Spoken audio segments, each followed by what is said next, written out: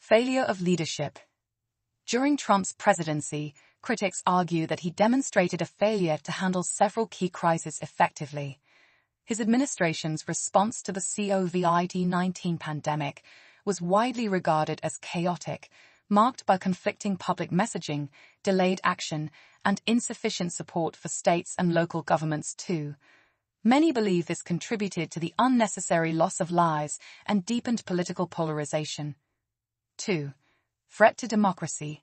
Trump's actions following the 2020 presidential election raised serious concerns about his commitment to democratic principles. After losing the election, he refused to accept the results and repeatedly claimed, without evidence, that the election was stolen. This culminated in the January 6, 2021 Capitol insurrection, an unprecedented attack on the peaceful transfer of power. Critics argue that his rhetoric and refusal to respect election results pose a continuing threat to American democracy. 6. 3. Ongoing legal challenges. Trump faces numerous legal challenges, including criminal charges related to his efforts to overturn the 2020 election results. This raises serious ethical and practical questions about his fitness to serve. The Constitution's 14th Amendment, Section 3, which bars those who have engaged in insurrection from holding office, has also been cited by legal scholars who argue that Trump should be disqualified from running. 6.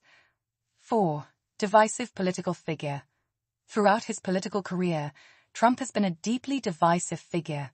His rhetoric, policies, and actions have fueled polarization, making it difficult to achieve bipartisan cooperation on critical issues like healthcare, immigration, and climate change.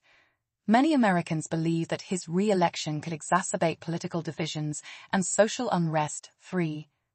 5. Focus on personal interests. Critics argue that Trump often prioritizes his own interests over the country's.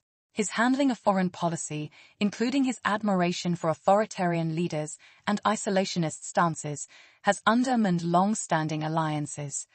Additionally, the numerous investigations into his financial dealings suggest potential conflicts of interest that could compromise his ability to govern impartially too. In conclusion, Trump's past behavior, his ongoing legal troubles, and his approach to governance make a compelling case for why he should not be re-elected as president.